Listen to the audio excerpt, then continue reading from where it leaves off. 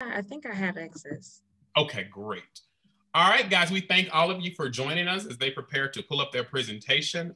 We will proceed when they are ready. I think that these are some excellent papers, particularly at a time where African-American women have taken over our political system and are really asserting themselves in terms of the types of representation, in terms of policy pursuits, and a number of different areas as it relates to politics. As we know from a lot of the academic scholarship, is that African-American women bring a unique perspective to deliberative bodies and legislative chambers.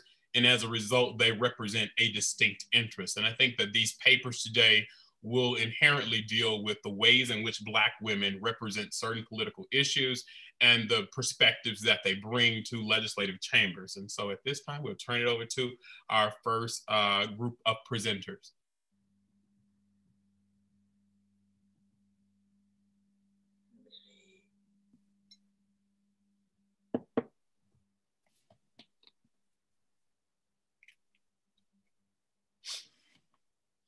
Well, hello, everyone. It's good to see everybody.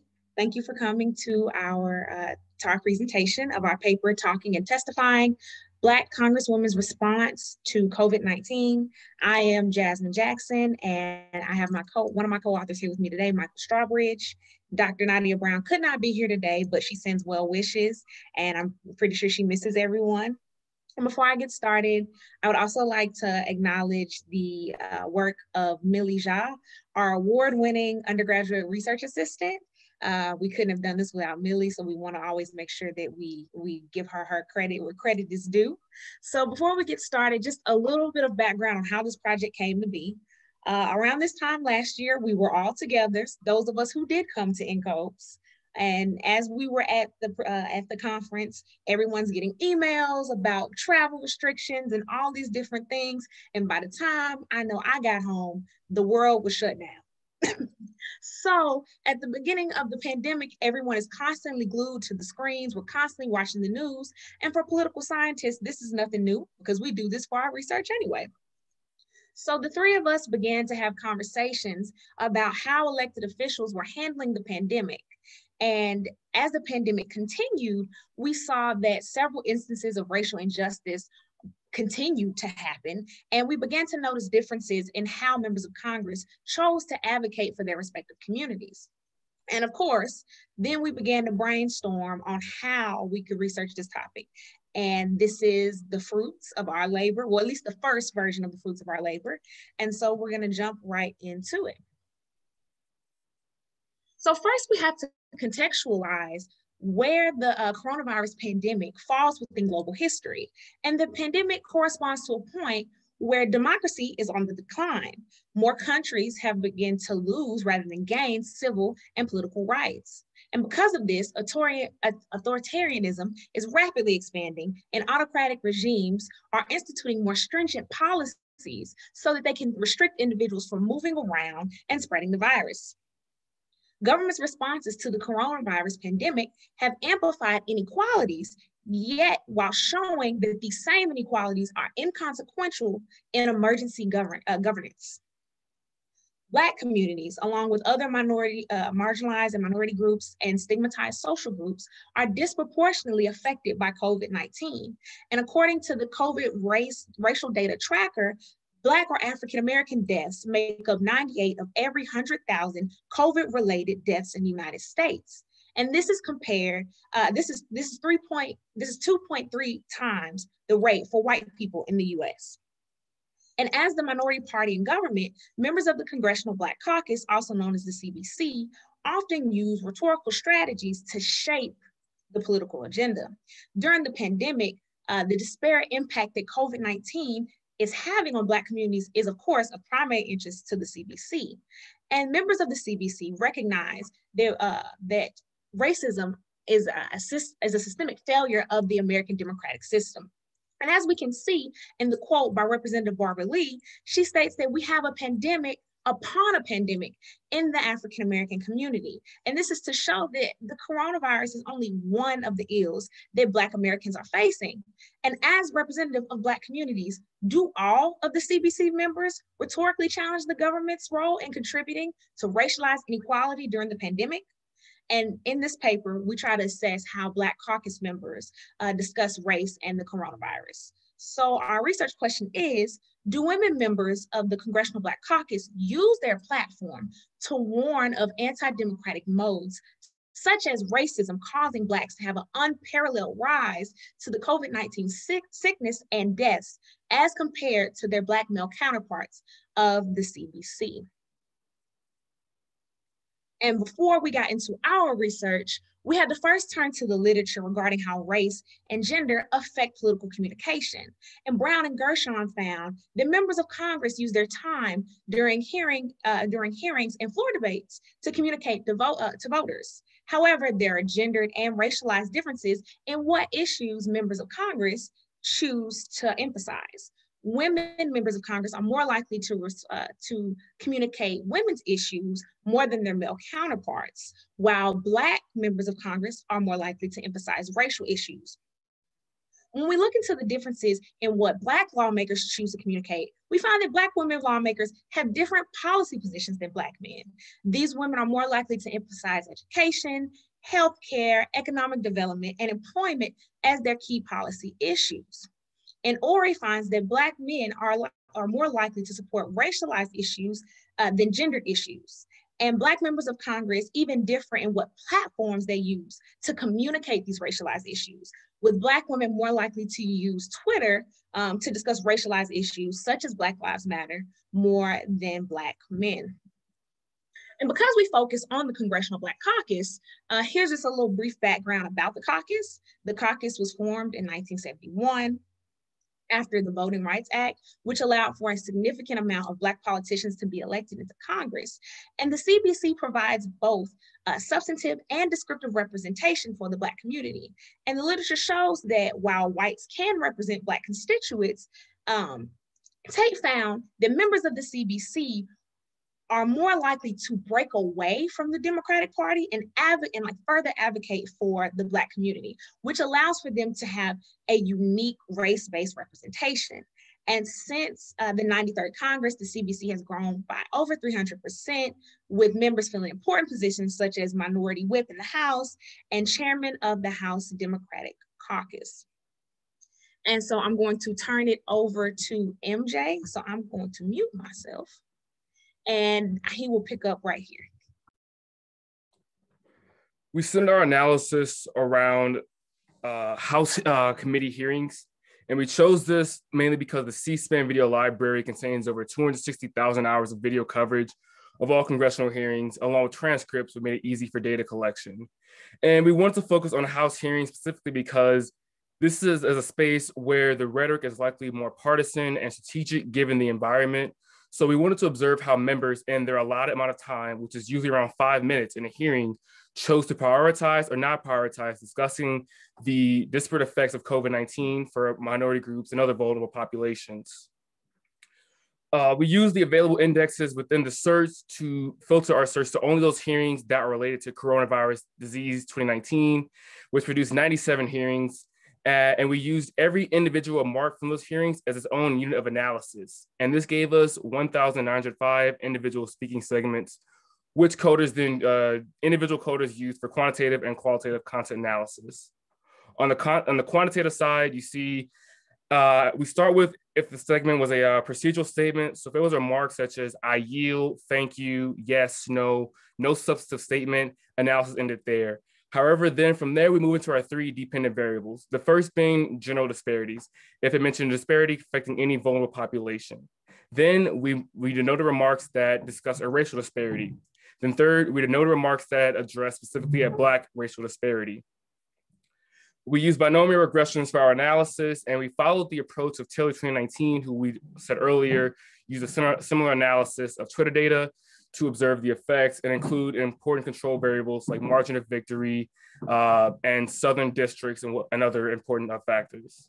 On the qualitative side, we then use thematic analysis to identify important themes throughout the conversation. So our mixed method design allowed us to observe not just the frequency, but also how members discuss disparities.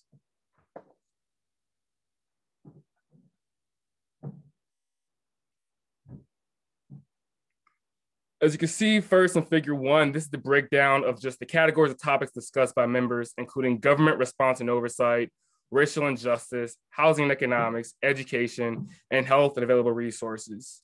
And then you can see that members did in fact discuss, they did include disparity rhetoric throughout their conversations in House hearings. Nearly over 400 remarks addressed disparities in some form or fashion. Over 200 addressed racial disparities, and over half of those racial disparity comments specifically addressed Black racial disparities, which isn't surprising given that they are the Congressional Black Caucus. So this allowed us to find our first conclusion that the CBC does in fact address disparities and racial disparities, and those specifically addressing the Black community. But we want to go a step further and see for any differences between Black men and women within the CBC. Our regression analysis didn't produce any statistical significance, and we partially credit that to the simple fact that our data was not that large. For context, till 2019, when they did their analysis of Twitter, they had over 20,000 tweets. In our analysis, we had just under 2,000 individual statements. So the variance necessary to produce the kind of results we were looking for just wasn't there yet. But when we transform the results into incident rates for just better interpretation, you can see some important differences in our coefficients. When you're looking at the female coefficient, you see that when it comes to discussing all disparities, women were slightly more likely to discuss them. But then you look at racial disparities and women were actually less likely to discuss them. But then somehow they were then once again more likely to discuss Black racial disparities. And while that might seem counterintuitive, what it's really showing is the fact that while all members discuss disparities, when it comes to racial disparities, Black men, they are more likely to discuss disparities as a whole, but they stop there. And Black women are then those going the extra mile to then specifically address the disparities and experiences in the Black community. And you see then here, we look even further at the individual differences among members of who was even willing to discuss disparities in their hearings at all. Every Black woman in the CBC discussed disparities facing some vulnerable population, while 4 Black men didn't. When it comes to racial disparities, again, only 3 Black women did not discuss disparities, while 8 Black men did not discuss racial disparities. And lastly, you see that over double the number of Black men didn't discuss Black racial disparities compared to women. So not only do we see that Black women were going the extra mile to discuss COVID-19 and how it's affecting the Black community specifically, it was also the fact that they were on a grander scale doing it as a collective, while only a subset of Black men were doing so. But to further examine differences between the Black men and women that we couldn't find in our quantitative analysis, we turn to the qualitative side.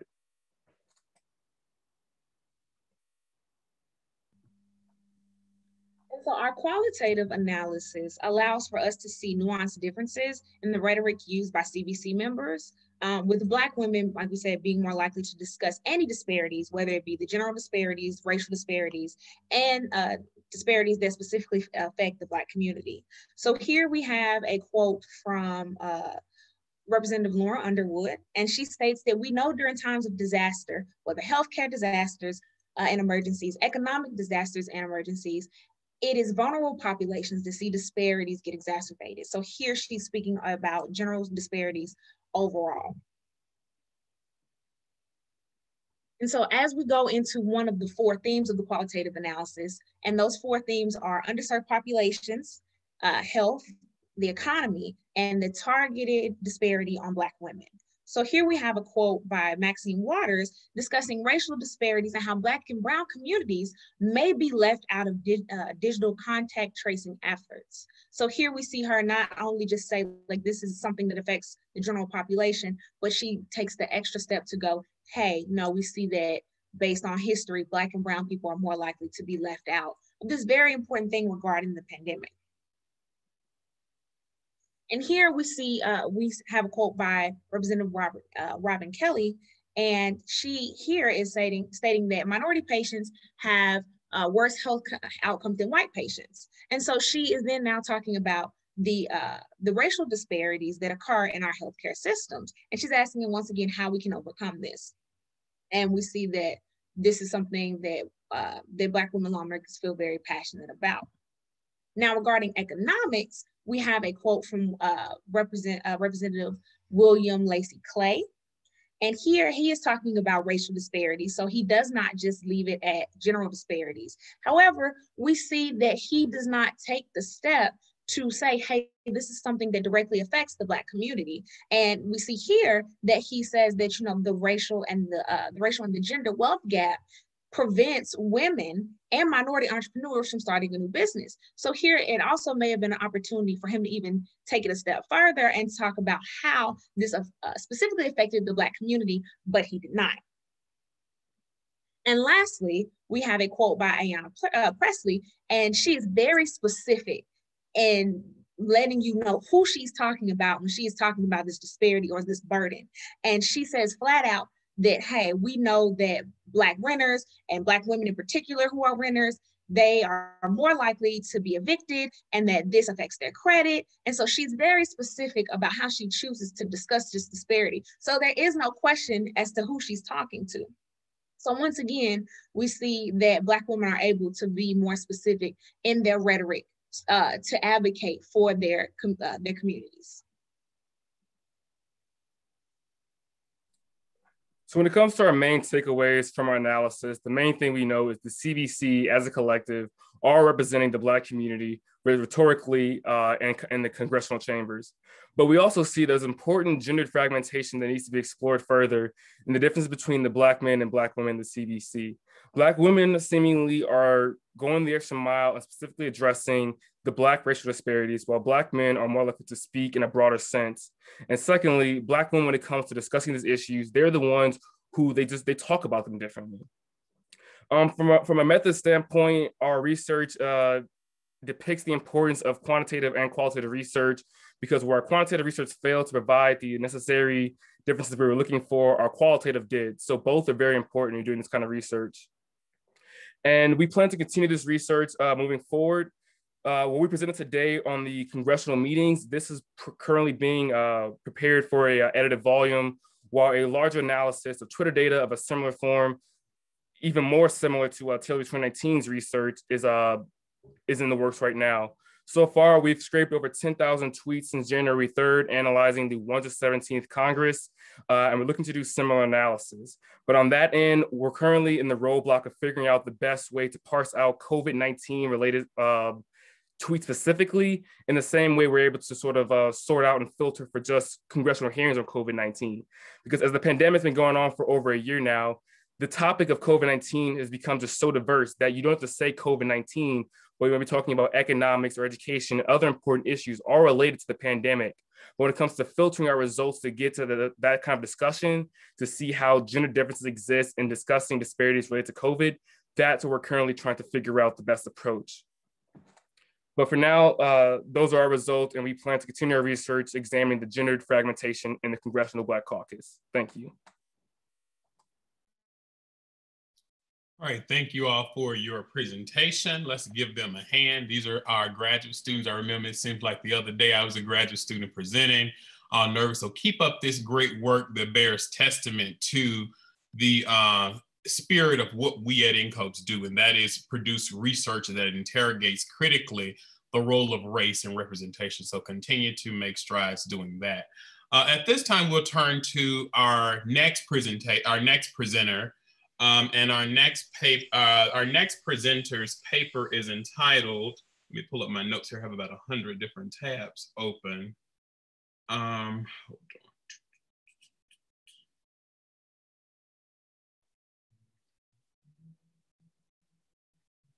All right, the next paper is entitled Reclaiming My Time. Hold on one moment, let me pull this up here.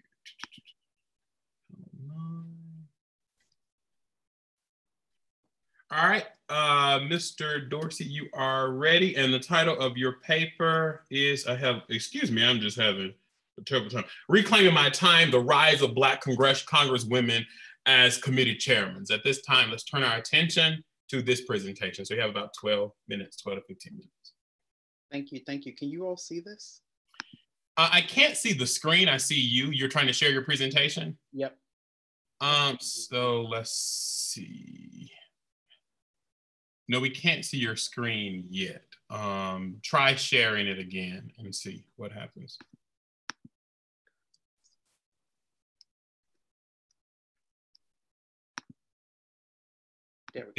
Is it, okay, here we go. Yeah, here it is right here.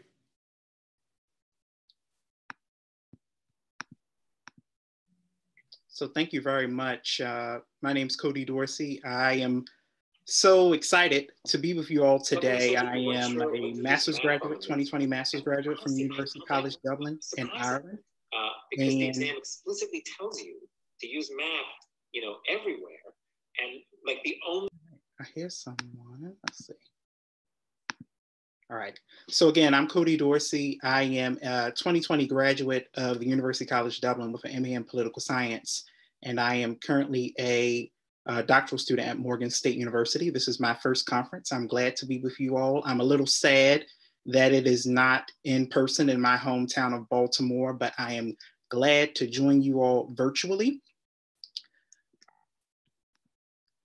So my title of my paper was, as part of my master's thesis, is Reclaiming My Time, the Rise of Black Congresswomen as Committee Chairs. And, you know, I graduated from an Irish university, and while a lot of my peers were focused on Brexit and European integration, I chose, and was the only person to choose, an American topic to look at Black Congresswomen.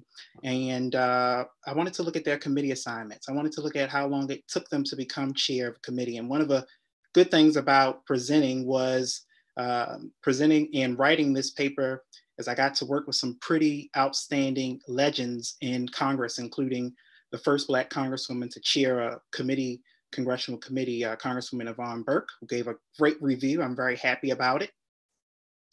So an overview, I'm going to talk a little bit about my inspiration, talk about the 5 Black Congresswomen to serve as committee chairs, talk about the factors to securing a committee chairmanship, make the case for seniority, some findings, and then my conclusion. So of course, that 2017 famous hearing before the House Financial Services Committee, where Congresswoman Maxine Waters reclaimed her time from Treasury Secretary, then Treasury Secretary Steve Mnuchin, was some inspiration. But it goes a little further than that with Congresswoman Chisholm, who, when she took her seat in Congress in 1969, was assigned to the House Agriculture Committee. And she went to the leadership and she said, I am a Congresswoman from New York. Why am I on the Agriculture Committee? And the Speaker of the House told her, you have to be a good soldier and you will eventually move to a committee that you're interested in. And so she went to the Democratic Caucus and she said, I am the first Black Congresswoman in this country, and this is not my background. And so she eventually moved to, was reassigned to the House Veterans Affairs Committee, and she remarked with great candor, well, I have more veterans in my district than I have trees, so I will gladly accept that committee assignment. She eventually got on her prized committee, which was the House Education and Labor Committee, and then from there went to the Rules Committee upon her retirement. So I wanted to see, after learning about Congresswoman Chisholm's tenure in Congress, how long it takes a Congresswoman to become a chair, and if white Congresswomen, their white counterparts, are more likely to become a chair before they do. So these are the 5 Black Congresswomen that chair committees: Congresswoman Burke, House Beauty Shop Committee; Congresswoman Belinda McDonald, House Administration Committee; Stephanie Tubbs Jones, House Ethics Committee; Congresswoman Waters and Congresswoman Johnson currently serves as chair of committees, House Financial Services and House Science Committee, respectively. It's worth mentioning here that Congresswoman Melinda McDonald and Congresswoman Tubbs Jones only served short times as committee chairs. Congresswoman McDonald passed away after a couple months as a committee chair, and Congresswoman Tubbs Jones passed away after a year as a committee chair. So the factors in reaching a chairmanship, you have to think about committee transfers, you have to think about committee politics, and seniority. With committee transfers, a lot of Black Congresswomen, just like Congresswoman Chisholm, don't get their first committee when they are assigned, when they take their seat in Congress. And so Congresswoman Moore, who's pictured on the left side of the screen here, she was originally assigned to the House Financial Services Committee, moved to Budget, and then in 2019 was on the Ways and Means Committee. That's where she sits now. I can say that it is very unlikely that Congresswoman Moore, after serving 16 years in Congress, will become chair of the House Ways and Means Committee, which is an exclusive prize committee. Committee assignment politics, on the other hand, using your political influence to get the committee that you want. In her first term in Congress, Congresswoman Burke, who is in the center of the screen, was assigned to Appropriations Committee, which is a prize committee. It's an exclusive committee. She was from California and has served as the DNC vice chair. And a lot of people in her delegation supported her to become Appropriations Committee chair. It's also to be mentioned that she served on select committees to investigate the assassinations of JFK and MLK.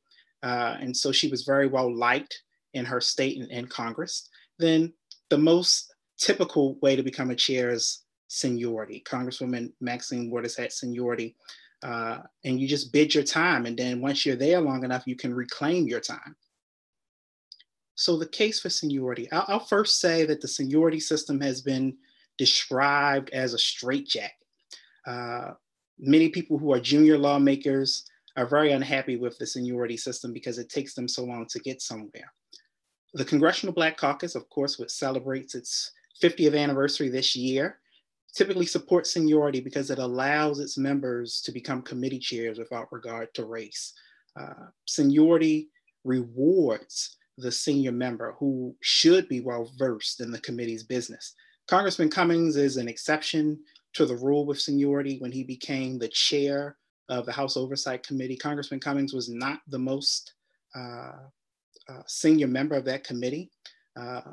And then this year we saw someone become the first chair of the House Foreign Affairs Committee, Congressman Greg Meeks from New York, because of seniority. And he's the first Black chair of that committee. And most times, Black politicians are not seen as being well-versed in foreign affairs or having an interest in foreign affairs.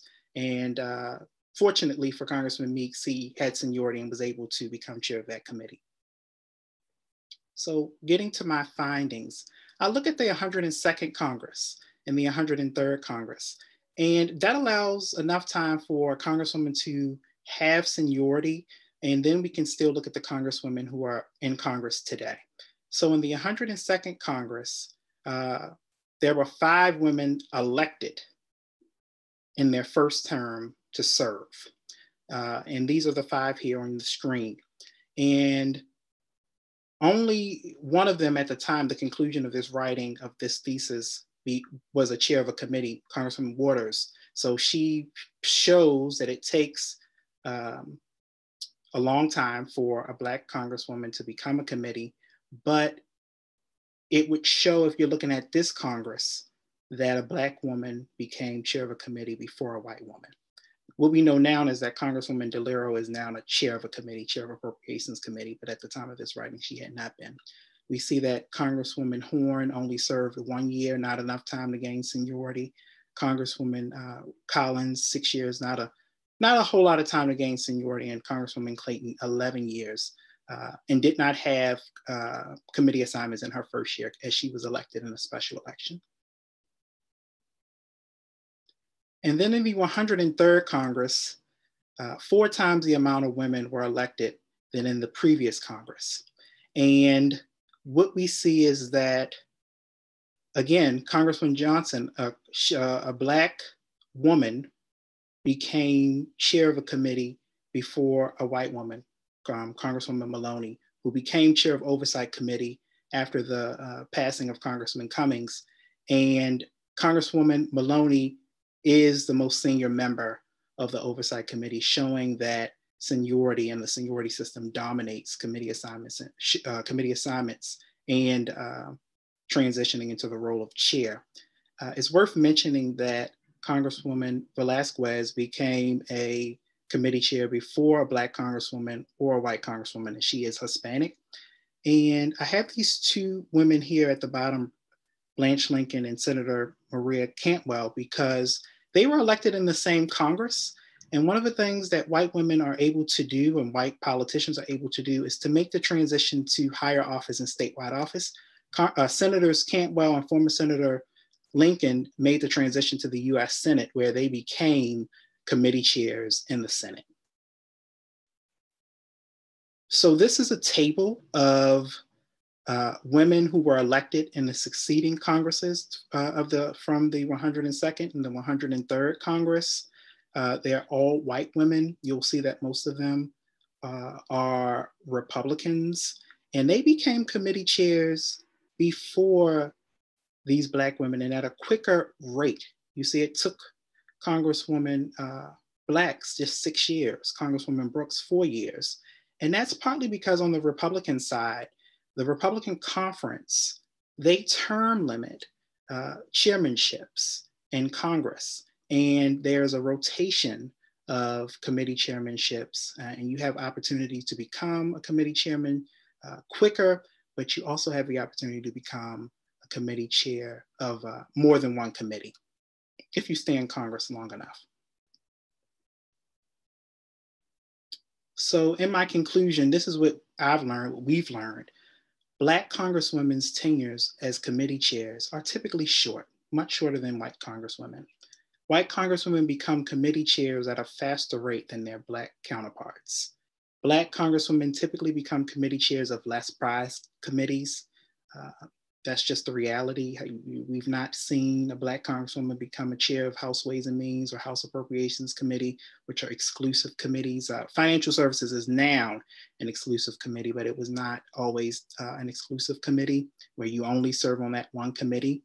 Black Congresswomen are more likely to become a committee chair if they come from a larger delegation. So what we saw of 3 out of the 5 Congresswomen Black Congresswomen who became committee chairs, they all came from California, which has a larger delegation and represent a nice portion of the Democratic caucus.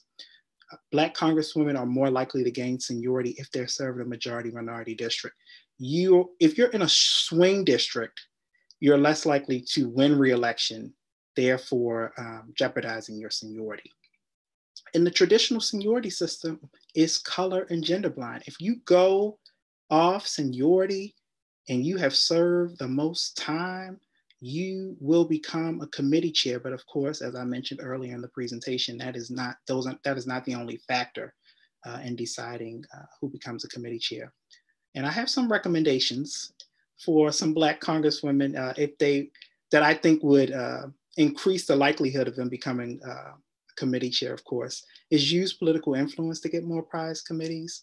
You want to raise some money for the political party and become chummy with your colleagues. I was interviewing Congressman Clyburn from South Carolina, and he said to me, Cody, nothing beats substance when you are serving in Congress.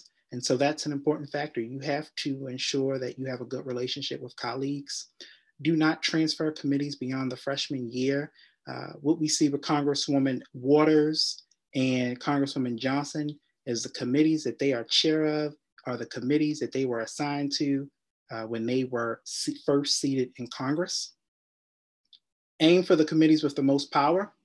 Always good because you can bring resources back for your district, and they usually have subcommittees that will be most in line with your interest. And more Black women would become committee chairs if the chairmanship was rotated. As the Republicans do, they rotate their chairmanships. And if you're given an opportunity to do that, you will see a rotation of chairs coming in and out, and seniority will definitely play a factor, and you will become a chair of a committee at a quicker rate. So thank you so much for listening, and I am happy to answer any questions at the appropriate time.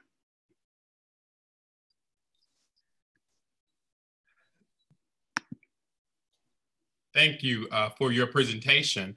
At this time, I'm going to talk about a few comments, and then I will open it up for questions. Right now, it's about 4:21. Both of these papers deal with political representation, particularly political representation surrounding Black women in Congress. I'll start with the Jackson Strawbridge piece. I thought that this was a good paper. I appreciated the relevant research question as we deal with this pandemic, as we know that the COVID-19 pandemic has revealed significant inequities of systemic racism within our society. And as a result, Blacks have become disproportionately impacted in terms of deaths, infection rates, and so forth.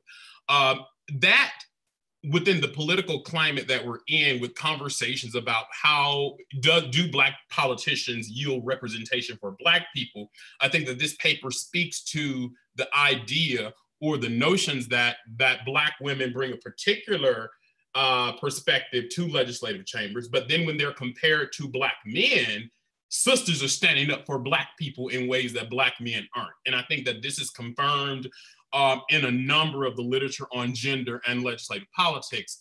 In particular, I think Valeria has a paper that talks about the influence of substance versus symbols, right? So we think about Black representation within the context of there's a Black who formally represents a group. And so what are the benefits of that? That's pushed a little bit further with Catherine Tate's piece and with Claudine Gay's piece, Spirals of Trust, where she demonstrates that when there is a Black, you're more likely to have interaction between them and their constituents. And so as we have conversations about whether or not the CBC, the Congressional Black Caucus, is really, really representing the interests of Black people, we see that this is one of the ways that they are doing it. We have Black women, as your paper demonstrates, who are framing the COVID pandemic within a racialized lens. And I think things to consider, and I'm sure I've gone to these panels many times and people will say, do this, do that. And I'm sure as researchers, you probably say we went this way or whatever, but these are just some comments I would think about. As Congress becomes more diverse, and you have now some Black women who are representing districts that are racially mixed, right? What is the rhetoric that they're using to talk about the language? Because oftentimes,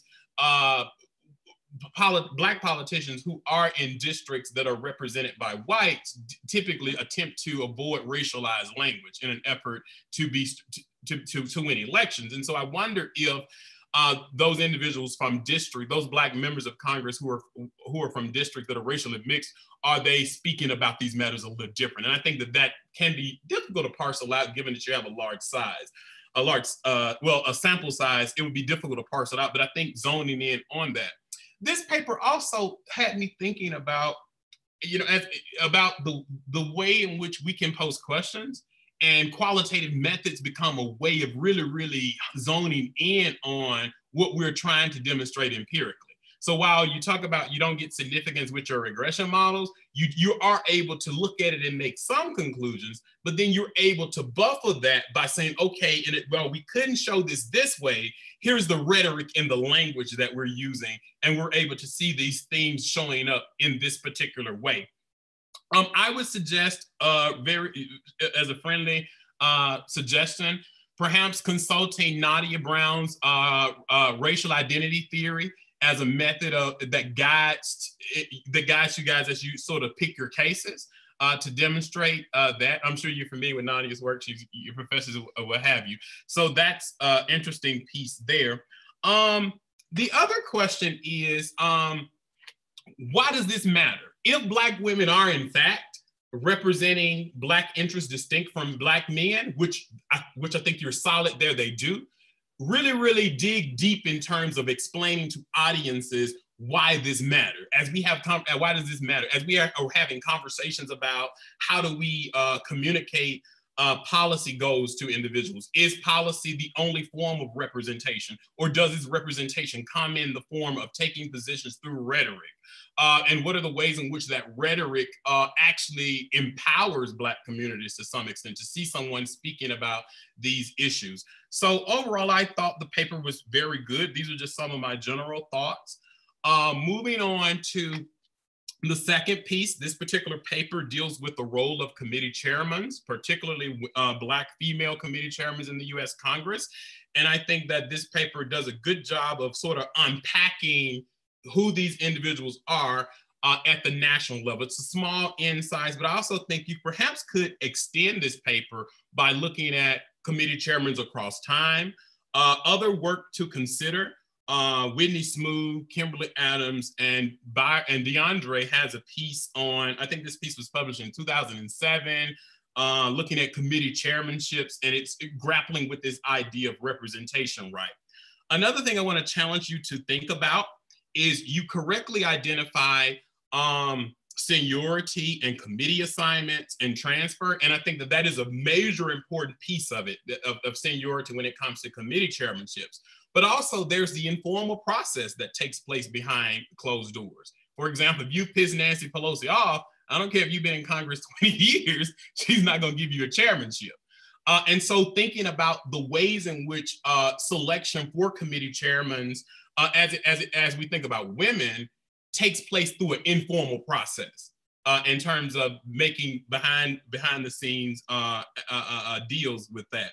Another paper you may want to consider that can inform your work is a piece by Katrina Gamble written in 2007. And this piece talks about committee chairmen and legislative activity as well, but it looks at it, I think, from the local level. And finally, I appreciate the focus on Black women chairmen at the congressional level, because this is an area where we don't have a lot of research out, but there's a lot of theoretical work that you can ground your work in and really, really expand it, really expand where you're going with this. I also think too, that as Congress becomes more diverse, these questions, we've got to answer these questions. What does it take to be a committee chairman? How do you get there? Whether or not a committee, I'm thinking of Legislative Leviathan by, I think, Keith Crable, which talks about the strategic interaction of committee assignments and committee chairmanship. So if I'm serving on a particular committee or chairman of a particular committee, how does that serve my re-election goals? And I think that these are critical questions that can help to inform your piece. But I do think your most important contribution is the focus on Black female chairmen at the national level. And so we know through Catherine Tate's work, Black Faces in the Mirror, that Black women are overrepresented in Congress, but we don't see that overrepresentation perhaps as committee chairmen. What is that informal process?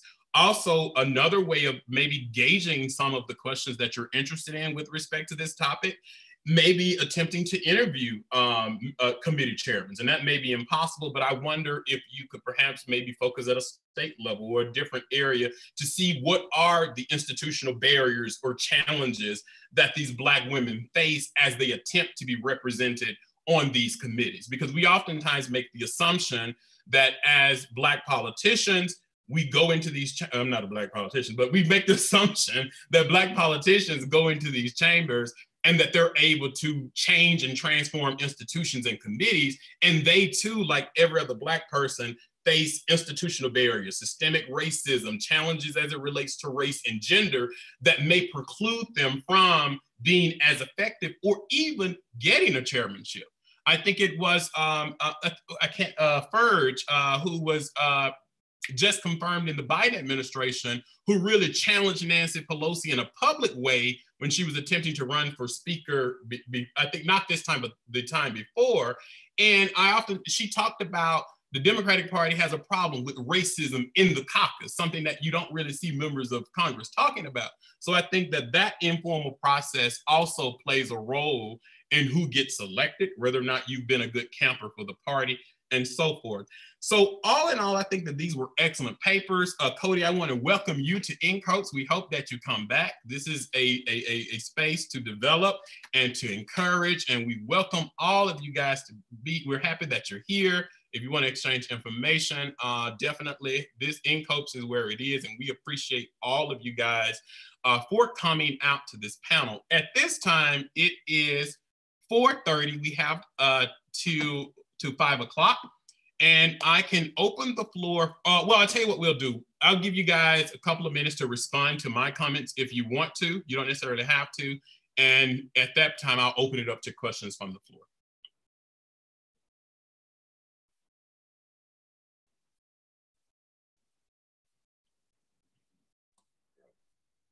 Yeah, I appreciate the comments. You said a lot of things that we've been thinking about kind of as we're building this into the larger paper now, using the Twitter data. The white composition one is one that we definitely kept track of, even in, because the coefficients weren't that important.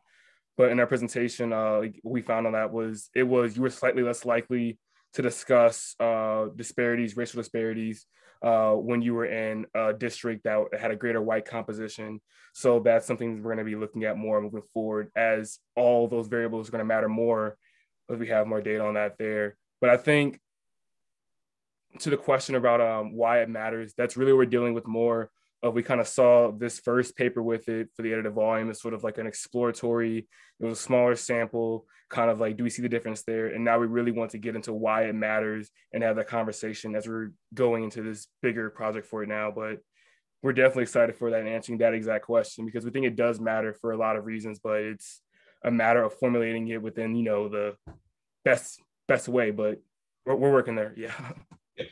And you all do a good job. Don't think I'm saying you're not making the case as to why it matters. I was just saying, I think that you can also connect it more to some of the practical things that we see happening.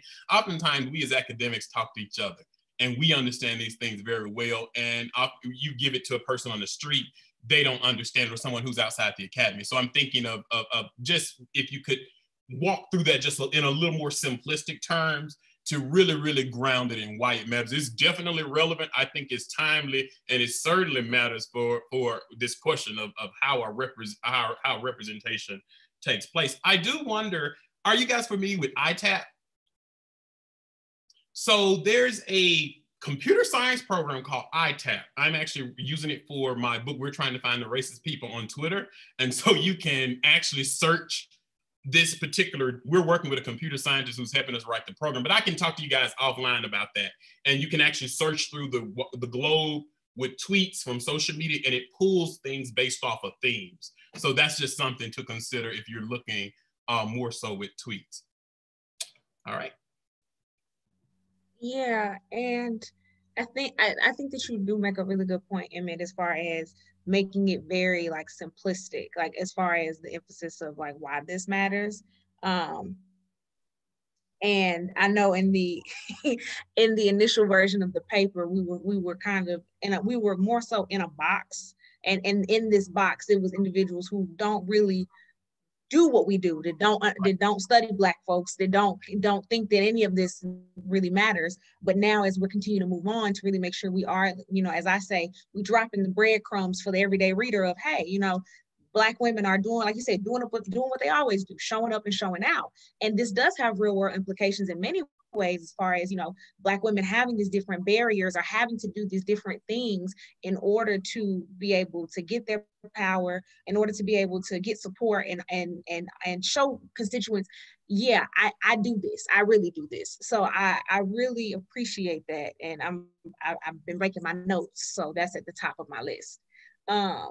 And yeah, we're gonna talk to Dr. Brown. We're gonna talk to Dr. Brown. I think we kind of, me and MJ were talking about it. We in a roundabout way maybe mentioned the racial ID theory without essentially naming it. And it might have just been because, you know, that focuses more on like the state legislature, but it might be good to point back to it, to be able to kind of more to frame that section a little bit better. So I definitely agree with you on that statement. So thank you again. Oh, thank you guys. You guys are doing excellent work. Cody, did you want to respond? And you can take a few minutes to respond if you want to, and then take about 5, and then we're going to turn it over to questions. There's a couple of questions already in the chat, so take it away. Thank you. I just wanted to say thank you all for welcoming me to this great conference, most prestigious group. Thank you very much for the recommendations that you gave me to extend the research. And I have to agree with you, Dr. Riley, that the new Secretary of HUD did very so openly challenge Speaker Pelosi 2 years ago. And you may remember so much so that the then Congresswoman, was named chair of a subcommittee to deal with elections. So people know that there is power and influence in chairing these committees. You know, when Congress began, the speaker was so powerful, but now there is shared power and leadership and committee chairs. So yes, I look forward to extending this and having more conversations to make improvements. All right, thank you. Now we're going to open it up to for questions. It is around 4:36. There is a question in the chat, and if I overlook anybody's question, honestly by accident. So I'm trying to multitask by looking at the chat and do this. When I'm in class, I'm usually focused on the screen. So this question is from Stephanie Williams. She says, this question is for Cody. Have you considered how senior staffing and the ability for Black women to negotiate legislation and make deals impact their ability to become committee chairmen?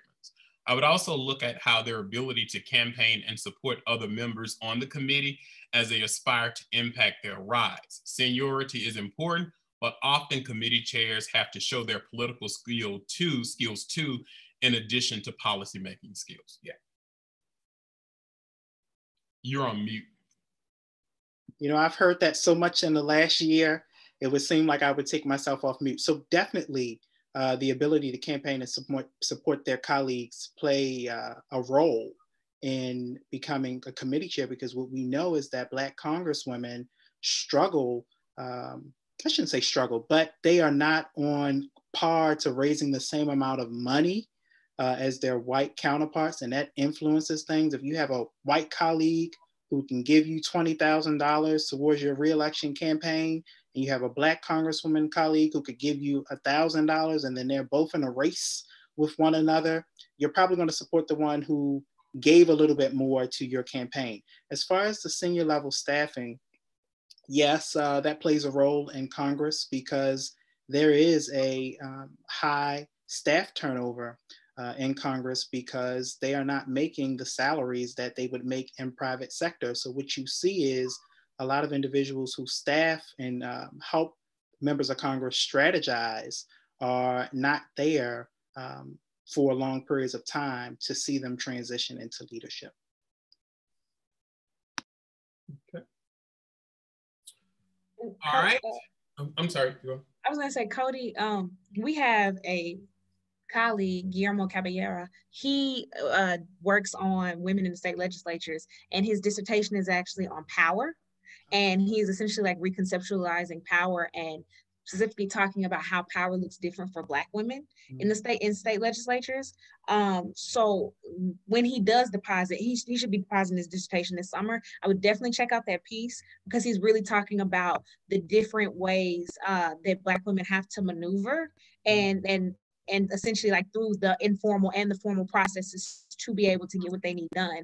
And so I wonder if that could be useful for you in regards to figuring out, you know, these different recommendations for how Black women may be able to strategize to be able to, you know, kind of showcase, hey, we should be getting these chair positions and we're not.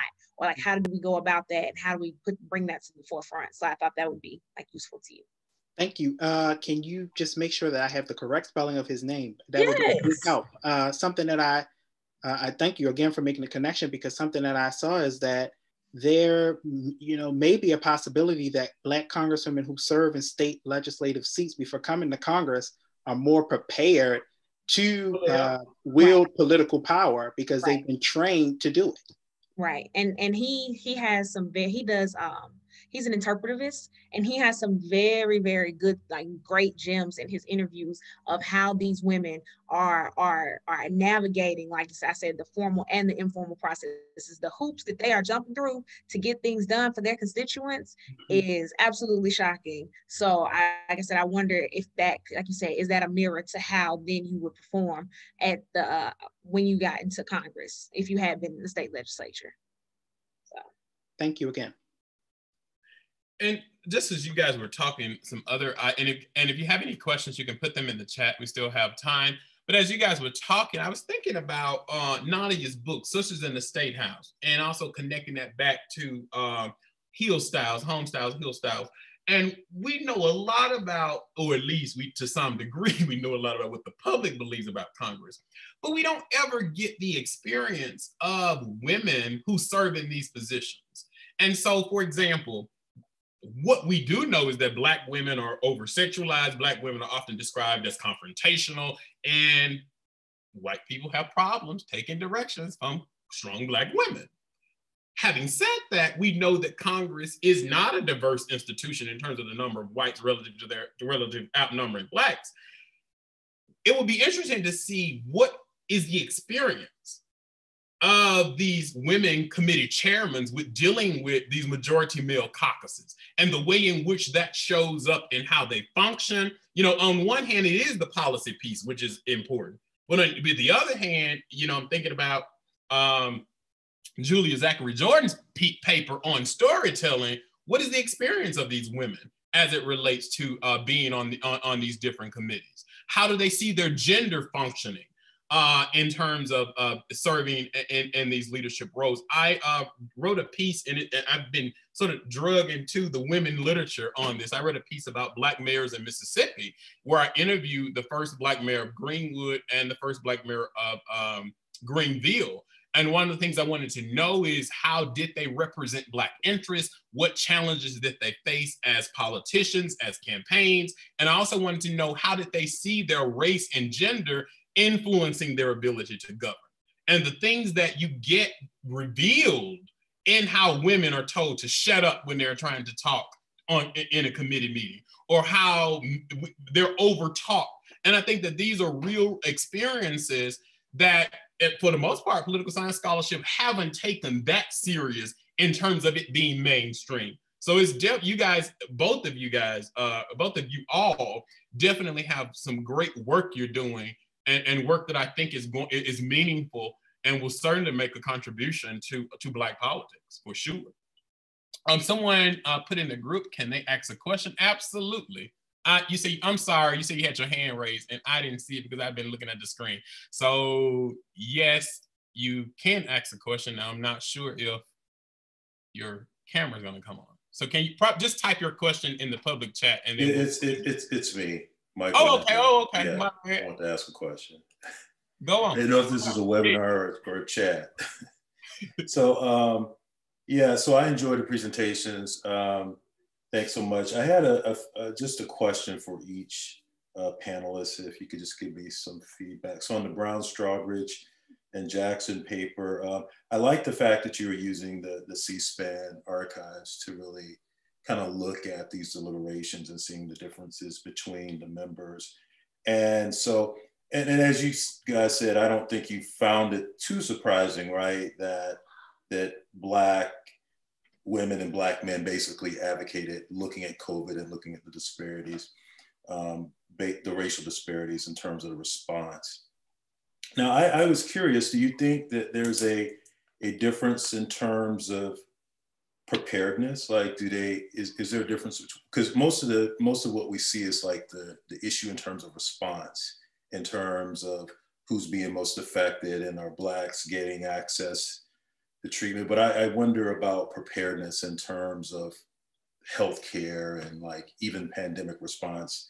So, but anyway, I don't know if you're that far along in that particular area, but the issue about Black men and Black women in terms of the deliberations, that you didn't see much of a difference in terms of race, and you were saying that you think it might because of the salience. I wonder, because of the size, but I wonder how much of it has to do with the salience of the issue too. And then also, why would you theoretically expect Black men and Black women to behave differently? So I think it's probably in your paper, but in the presentation, it wasn't really clear to me why there is this expectation that Black men and Black women would approach it differently in terms of their deliberations. And then also, do you think that because you were looking at Congress, do you think there might be some variance in terms of, if you look at a lower level like state or local level, would you be likely to find more differences than rather at a national level in turn? Because most of the action on COVID is happening kind of like at the state and local level. So I wonder if you would see any differences there.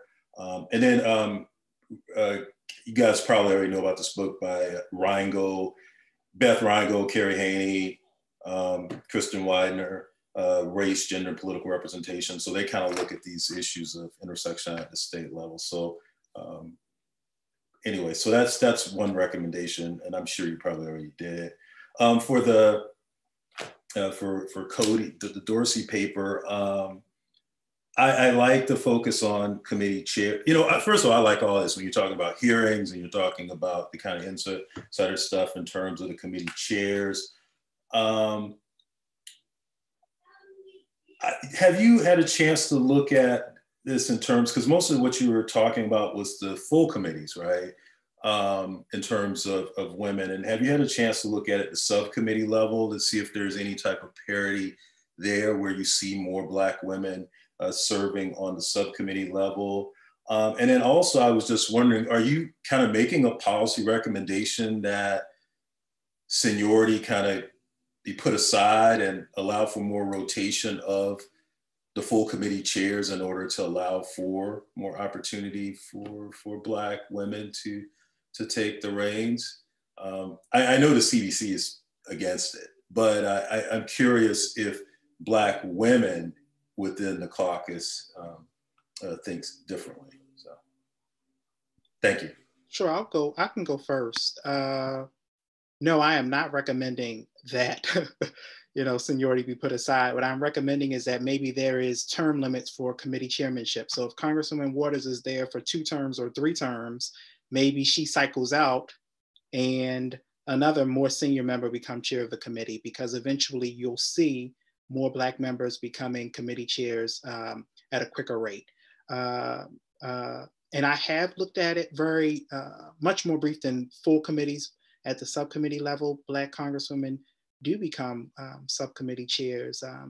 It is less based on seniority at the subcommittee level.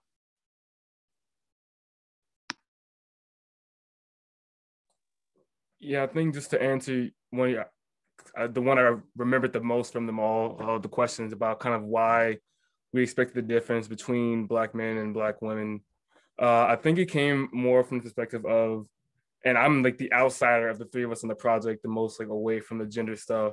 But even I noticed the fact that like we discuss kind of racial differences among members of Congress, and that the Black members of the collective are going to be the ones then to discuss issues a certain way, or then, there's gender differences of women in Congress are acting different than men. But then it's the importance of thinking about the fact we're looking at race and gender together and how that's an important distinction. And it was more a question of, one, being under a professor that is obviously an expert in Black women, but then also the importance of just thinking about race and gender together, and how those are both 2 important kind of distinctions. And for Black women, their experience both at the same time, how that's going to affect the way that they represent. And to the preparedness question, when we looked at the qualitative stuff and the answer they were giving, anecdotally, I would say that yes, I think they'd be more prepared just from the way they were able to discuss certain issues and just so readily describe just plights of random citizens.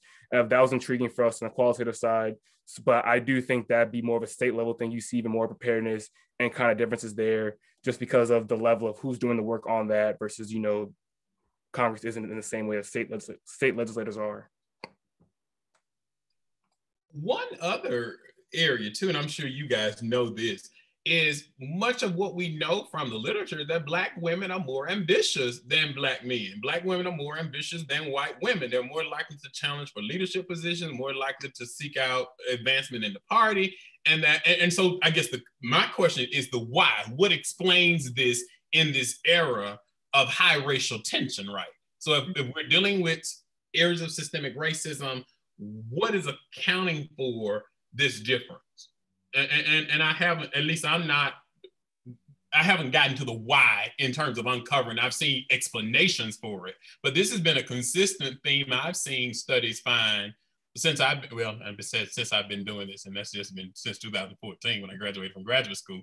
But it's been central to a lot of the work I've done on representation, that Black women, they just show up and show out more than the brothers. And I think that's too indicative of just society at large, that Black women have been the glue that have held together Black communities. And we just see this now happening through policymaking. And, what did Monique tell Charlamagne? We got to explain brothers like you. So we got to explain some of us.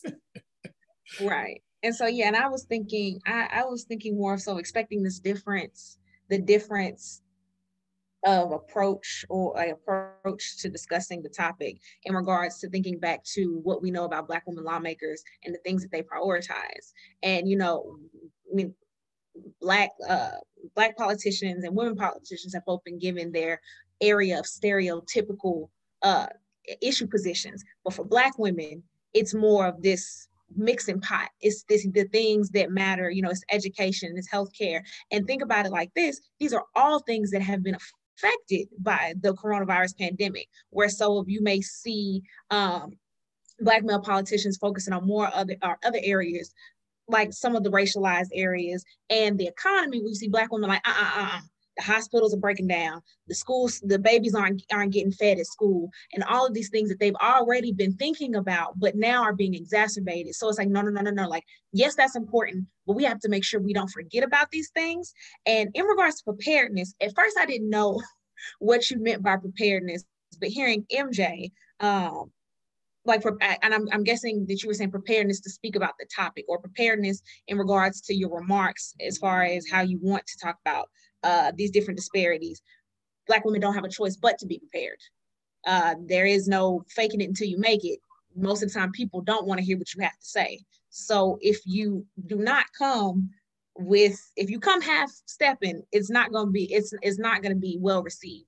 So I do think that there may be a difference in preparedness. I don't know how you would exactly try and measure that or try to parse that out per se, because when you think about it as regards of like who has been in the political game longer, at least on this level, you would think that Black men will come prepared. But like I said, I'm not sure how you would measure that. But that's something to think about. Now, as far as differences in the state and local level, I think we would. I'm from the South, so I would definitely love to see how that will parse out in places like Mississippi, Georgia, Tennessee. I grew up in Little Rock, Arkansas, and everywhere I've lived seems like it's been a political shit show.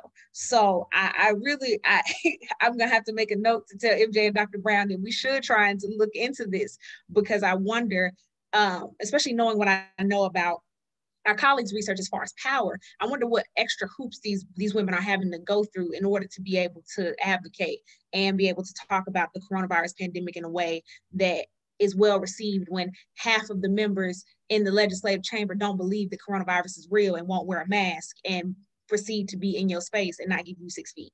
So I think that is a very good suggestion. I think that's a very good suggestion. So thank you for that.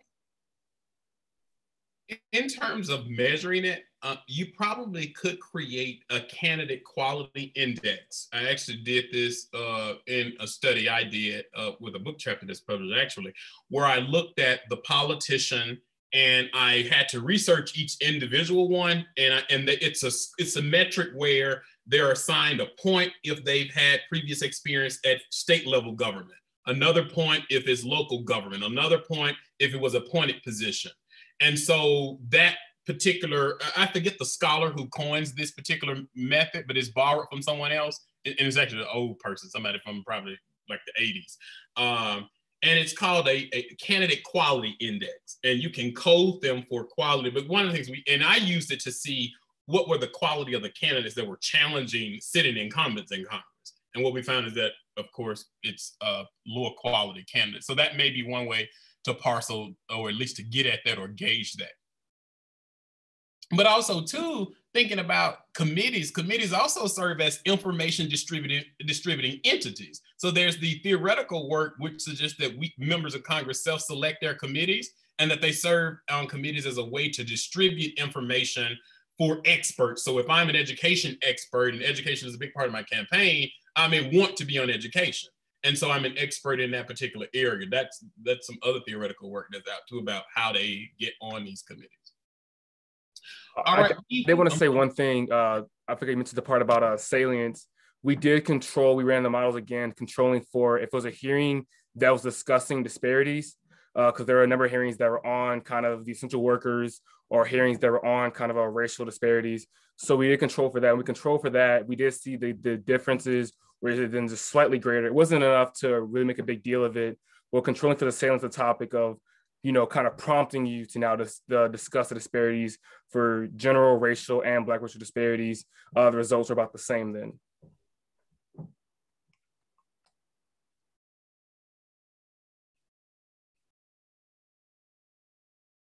All right. Are there any other questions? We have about less than 5 minutes. It's 4:56 as we speak. So are there any other concluding comments as we wrap up? I just want to again continue to uplift and encourage our graduate students and welcome you guys into this space. Continue to do good work, continue to seek out networks, and continue to bear testament in all of your scholarship and service to our people. If there is nothing else for the good of, well, we have another question, hold on. Oh, this work is, okay, someone is just congratulating you guys in the chat. So if there's nothing else, we can chat for a few minutes and people can disperse. But I appreciate all of these papers, absolutely. Someone says, do you have book recommendations for you from your research? Is this for me or to the panelists? Do you have book recommendations from your research? So I have a lot of books. Congress in Black and White by Kristen Gross, I think is a good piece that began. Sisters in the State House by Nadia Brown has become influential for some of the work that I have done. Much of what I do deals with racial resentment. Oh, this was to the panelists, not for me. This was to the panelists.